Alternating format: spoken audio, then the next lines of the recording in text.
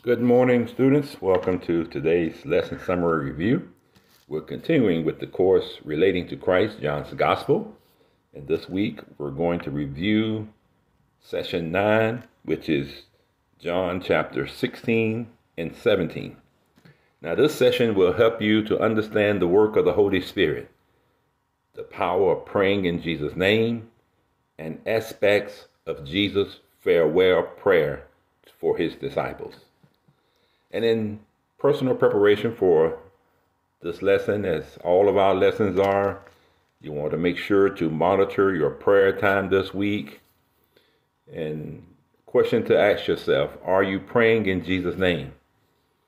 Are you praying about things that are concerns of Jesus?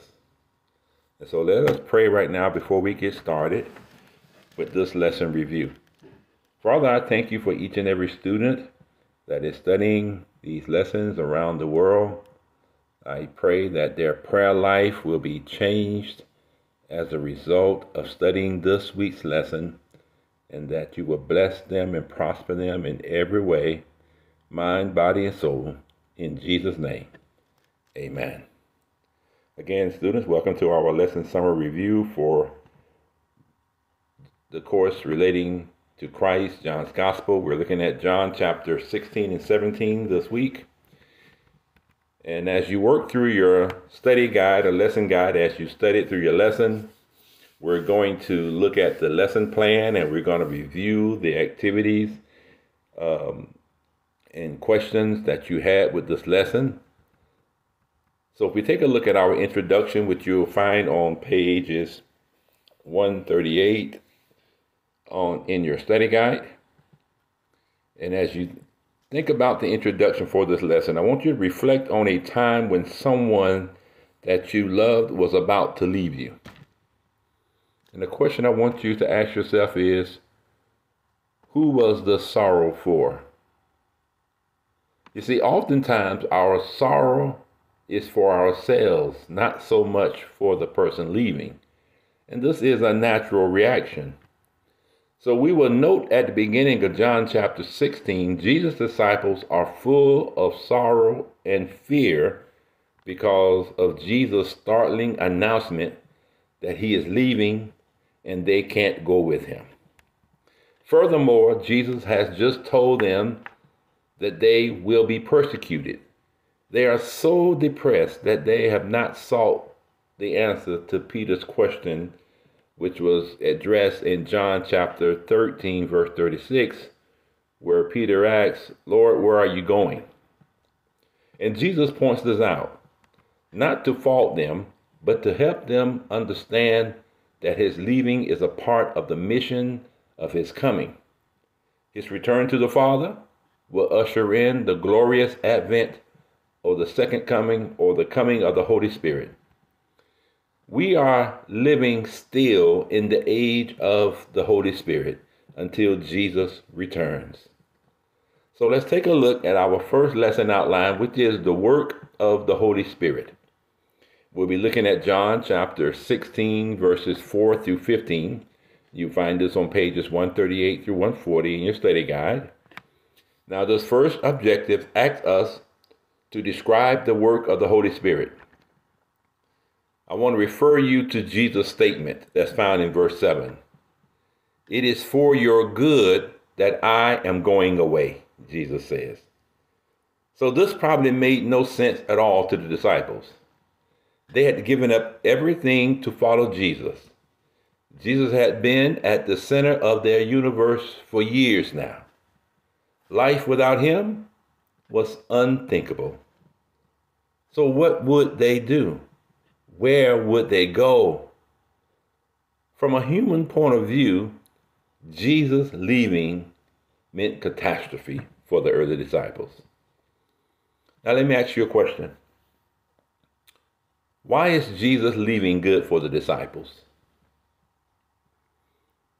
If you take a look at the lesson material as well as the verse 7, his leaving will allow him to send the Holy Spirit to them. The Holy Spirit is a divine helper, would be an advantage because Jesus, in his limited physical body, could only be one place at a time.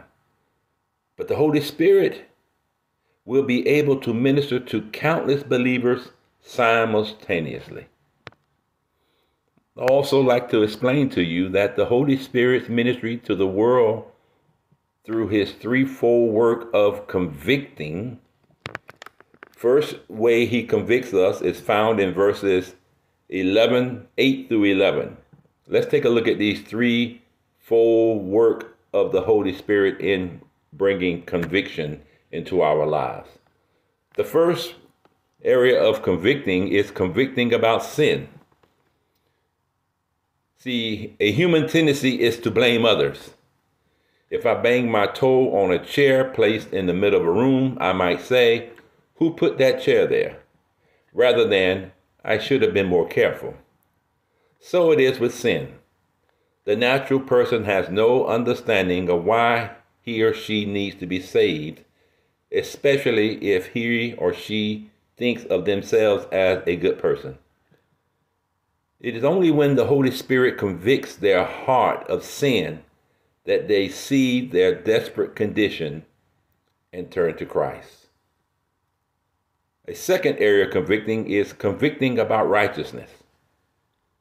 True righteousness is provided by Christ's atoning death. And only the Holy Spirit can reveal to a person that a righteous status before God depends on Christ's death for us, not our own good works.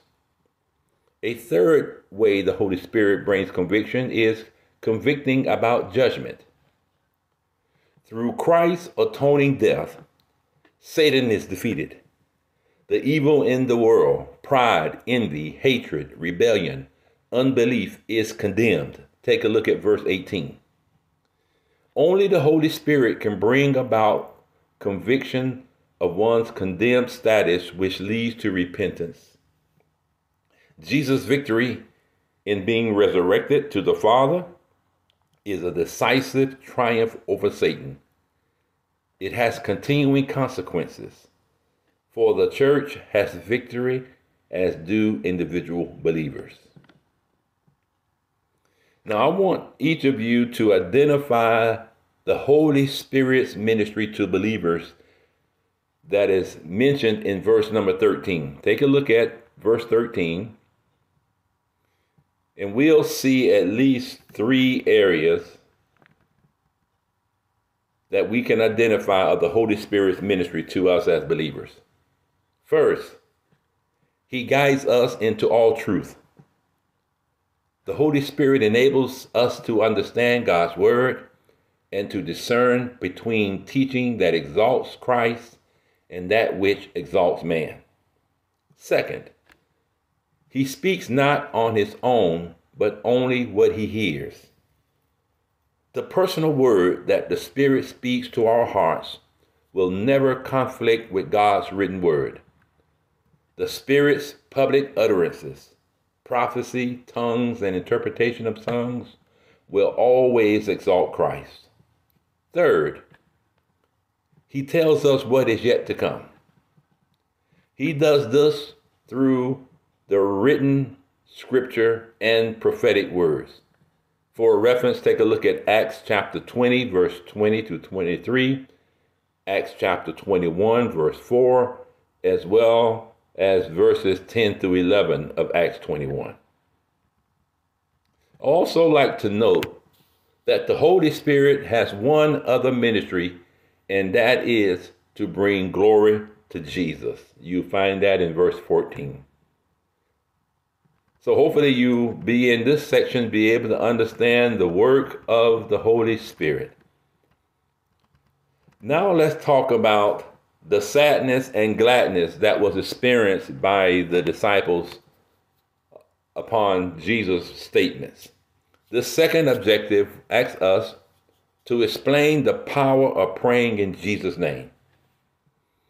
So let me ask, what does Jesus say will turn the disciples' sorrow and pain to joy? The statement that he gave them was, he says he will see them again. Let me ask again another question. what would be the second source of joy for the disciples? Well, you'll see in the lesson that they will receive what they ask for in Jesus' name. And at this, I like to stress that this promise is for all believers in every generation. The next section of our lesson talks about victory over the world. We find this in John chapter 16, verses 25 through 33. This is pages 141 through 143 of your study guide. Our third objective asks us to explain how we can have peace even in the midst of trouble. Now, I like to point out the clear teaching that is mentioned or given in verses 26 through 27. These verses, we can go directly to God in prayer because He loves us. That means that we need no intermediary. We need no one else to stand in our place before God. We can go, as the Apostle Paul says to the Corinthian church, we can go boldly before the throne of grace to obtain mercy to help us in our time of need. I also want you to observe that though the disciples arrived at a deeper faith in Jesus, see verse 30, they are still not strong enough to stand firm in the face of disaster, as we see in verses 32. So at this point, I'd like to stress that Christ's church today is not built on people's strength, but on God's ability to use people even after they have failed. When our faith fails, we may give up on ourselves. Others may give up on us. But God does not give up. I want you to recite John chapter 16, verse 33. And this reminds us that in the midst of all trials, our source of peace is Christ, because He has already overcome the world. Let's take a look at our next section outline for the lesson. We're going to be looking at John chapter 17 now. And this lesson outline talks about Jesus' praise for His disciples. You'll see this on pages 146 through 153 of your study guide. So first, in this section, we see that Jesus prayed for Himself.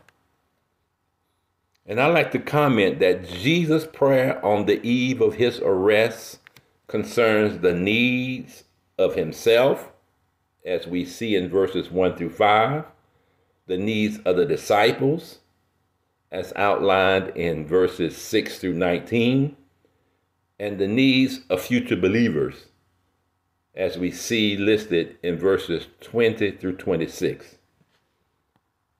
So let me ask, what two things does Jesus ask for Himself? As we look at the scripture verses and the lesson outline, we see one, He asks that God will glorify Him. He says, glorify your Son, that your Son may glorify you. Glory in John's Gospels means voluntarily give up one's exalted and powerful status for lowly service. For Jesus, this meant giving up His supreme place in heaven to suffer at the hands of evil men and to die a horrible death in order to open the way of salvation. You see a reference for this in Philippians chapter 2, verses 6 through 9. The second thing Jesus asked for Himself was that you glorify me in your presence with the glory I had with you before the world began. So if we were to take a look at John chapter 17, verse 3, we can define eternal life as knowing God. And this is a life-changing experience that begins at the time of salvation and continues throughout eternity. So now we see what Jesus prayed for his disciples. This objective asks us to describe what Jesus prayed for concerning his disciples. So first, he prayed that they may be one as he and the Father is one. So we can see that although we do not need an intermediary to go to God in prayer, Jesus continues praying for us. He always lives to intercede for us. You can see a reference for that in Hebrews chapter 7, verse 25. At this point, I want you to think about a personal testimony of knowing God, of how knowing God has changed your life and affects your daily life. Remember, knowing God is a life-changing experience that begins at the time of our salvation and continues on. So think about a personal experience of how knowing God has changed your life and how knowing God affects your daily lives. So in this lesson review, we have taken a look at John chapter 16 and 17. I certainly pray that you will meditate upon what we've learned and that it will continue to impact your life on a daily basis, that we studied about the work of the Holy Spirit. We looked at the gladness and sadness that the disciples experienced. We looked at how Jesus explained to them that we have victory over the world. And then in chapter 17, we saw how Jesus prays for himself, prays for the disciples, and prays for future believers. We can take comfort in knowing that Jesus is still alive in us through the power and the work of the Holy Spirit. And I pray that this impacts your life daily in meaningful, powerful, and positive ways. Until our next time of coming together, thank you for allowing me to come into your home today, and I look forward to speaking with you soon. May God bless and prosper your day. Good day. You have been listening to Grace Bible College and Seminary. We are blessed that you tuned in to our lesson today and look forward to connecting with you for more lessons in the future. Feel free to reach out to us for more information about our school and programs of study. Grace Bible College and Seminary, an apostolic school of global mission. Where vision becomes mission, www.gbcs.education.